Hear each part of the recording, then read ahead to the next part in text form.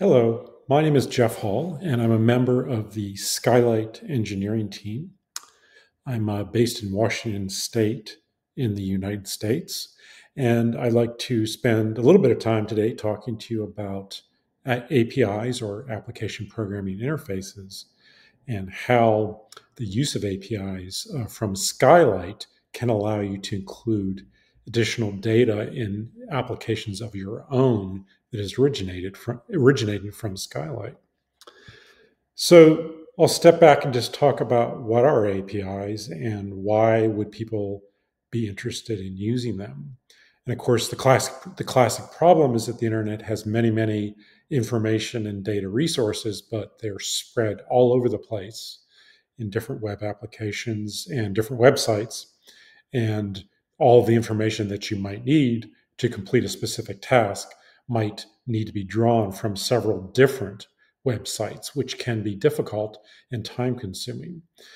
So, of course, the ultimate goal is to simplify workflows, if you can use a single interface that includes all the information that you want to use in one place, in one view, that would really be the ideal presentation. And this is exactly where APIs can be very useful. So here's a sort of a visualization of the problem that a user has many screens showing information from many different websites. And to get the full picture that they want of what's going on in a maritime space, they have to use all of these different information sources and log into separate websites, keep track of changes in all of those websites. So that can be something that's difficult to integrate and to keep on top of changes that are occurring in all of those different applications that you're looking at. And here is hopefully the solution to the problem, which is to take a single interface that's capable of pulling information from multiple sources using APIs and presenting those in a single view. So that in this example, there are two cards that are displaying on the screen. Each of those is actually coming from a different website and is being retrieved via an API so that all the information can be presented in one place. And this is where APIs, or application programming interfaces, come into play.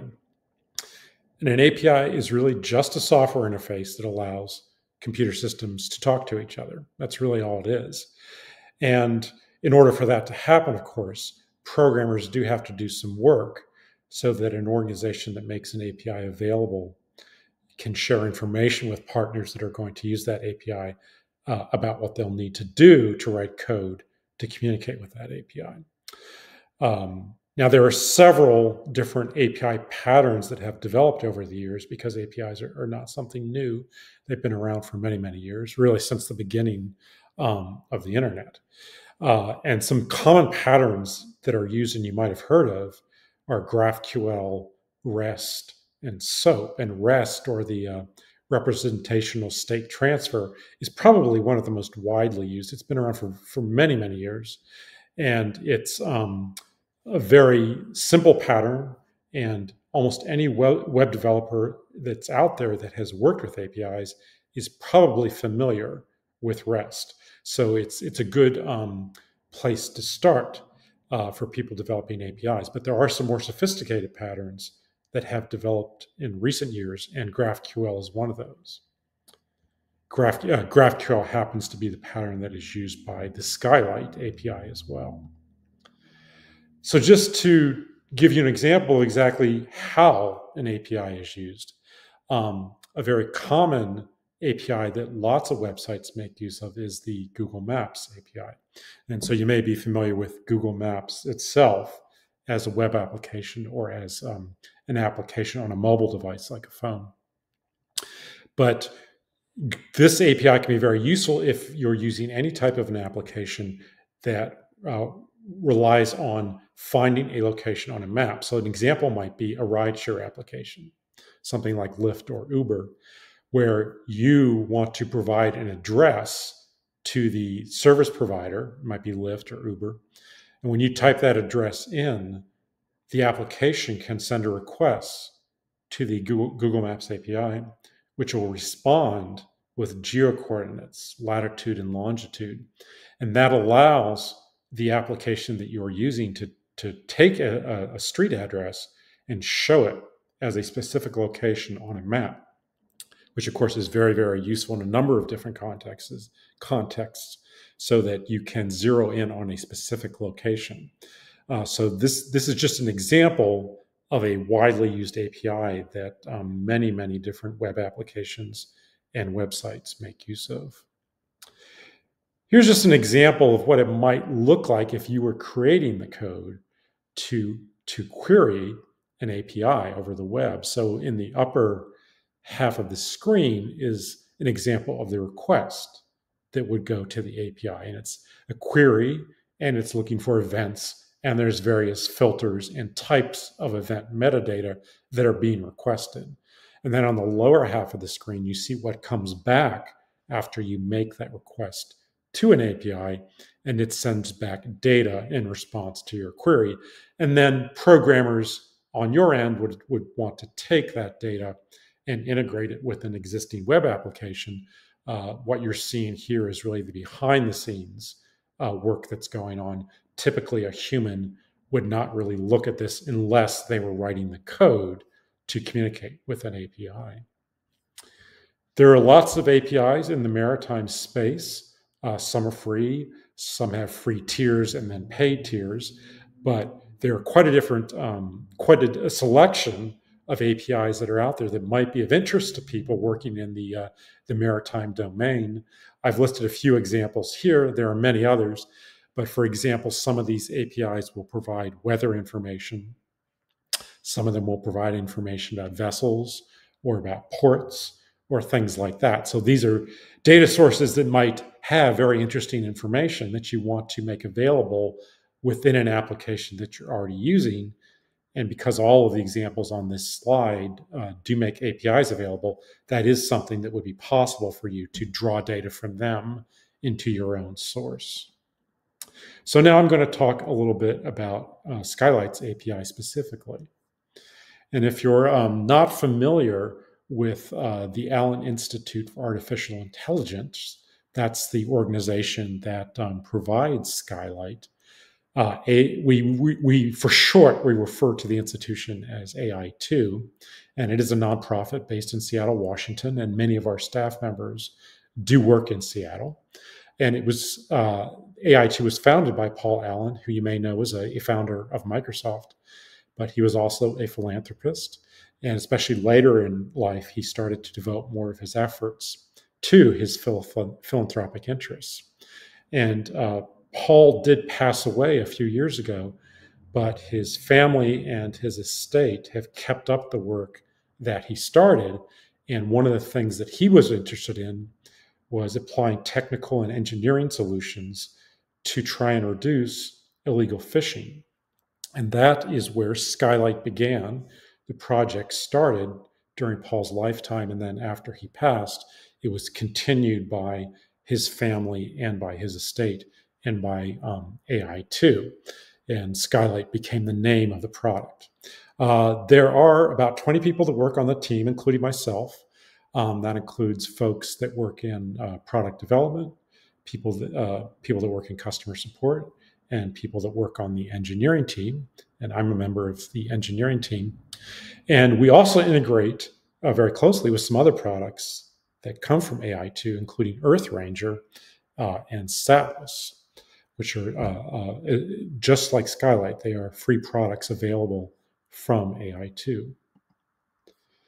So Skylight is very specifically designed as an AI-driven tool to provide intelligence in the maritime enforcement space, particularly with a focus on IUU fishing. And this is the layer where the API becomes relevant, because we do have our own web UI for Skylight. So you can point a browser at Skylight, and if you have an account, a login, then you can access all of our information through that web interface. So you don't need to do any programming to take advantage of Skylight. But we also have an API. So if you're using a tool of your own, a web tool of your own that already is something familiar to you and it provides lots of the information that you want, you can use Skylight's API to pull data from our system into that interface or that platform that you're already using. And we do indeed provide Skylight free of charge to qualifying agencies that work in the maritime enforcement space.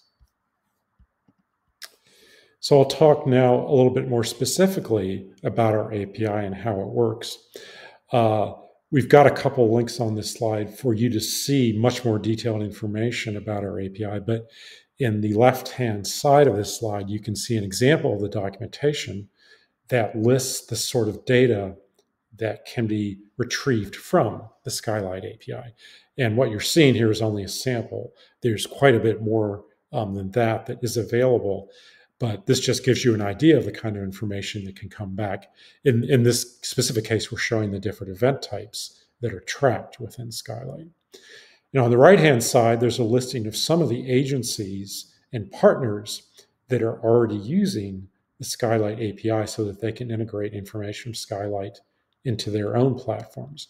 Everyone from the Argentinian Coast Guard to the Brazilian Navy, as well as SeaVision, which is a product of the United States government, IORIS, which comes from the European Union, and so on. So all of these agencies have integrated with the Skylight API based on efforts by web developers on their side who have simply written code to reach out to our API and pull back information that they're interested in.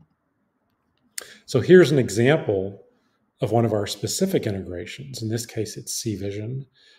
From the United States government. What you're seeing here is the interface to SeaVision. So if you were a SeaVision user, this is something that you would be very familiar with. And the nice part is if you look on the lower part of these two images, there are lists of filters and options to include information from Skylight in the view that you're seeing, so that when you're connected via your browser to SeaVision, you can decide if you want to see specific event types from Skylight. And in this case, programmers at SeaVision already did the work to integrate with the Skylight API. So for you as a user in your browser, you just make selections. But all of that data is coming from the Skylight API.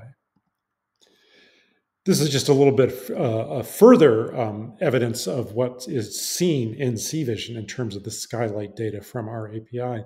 In the left, you can see examples of where you can filter around parameters to control exactly which events from Skylight would you like to see. So for example, you could put date filters on that. And on the right-hand side, you can see then that when you see vessel history information that's presented in SeaVision, they put a tag on each of those entries so that you can tell what is coming from Skylight. Another of our partners, as I mentioned earlier, is IORIS from the European Union. And here are some screen captures from their interface. And in this case, what you're seeing are small event details cards that have that black border at the top. And so these are showing you details about events that were recorded and are originating in the Skylight platform. But here in the IORIS interface, these are visible. And when a user clicks on one of those, they'll see a card with detailed information coming from Skylight. And on the right-hand side, that card shows one of our satellite imagery events, which is one of the common event types in Skylight. So you can actually see here in IORIS, you can actually see the image that is coming from the Skylight system. Here's another example with one of our partners. In this case, it's from Argentina with the Coast Guard of Argentina. And again, they have a platform of their own, and that's the screen image that we're seeing right now. But what they're doing with that small card that's in the middle of the screen, those are details of an event that originated from Skylight that they retrieved from our API. And you can, in fact, see that they've included the Skylight logo on the lower right of that card. Another partner that we have comes from within AI2, from our own institution, and that's Earth Ranger. And what this allows Earth Ranger to do is to display satellite maritime events that occur within marine parks, because Earth Ranger is a system that's focused on park management. But by including information from Skylight, they can expand beyond ground-based parks into marine parks as well. And in this particular example, the Earth Ranger interface is not showing all of the information that's available from Skylight. They've made decisions about what they want to show, which is a subset of everything that they are retrieving from Skylight. So you do have that choice. If you work with a Skylight API, you can decide for yourself which individual fields and data points you would like to display. You don't have to accept everything that we send back.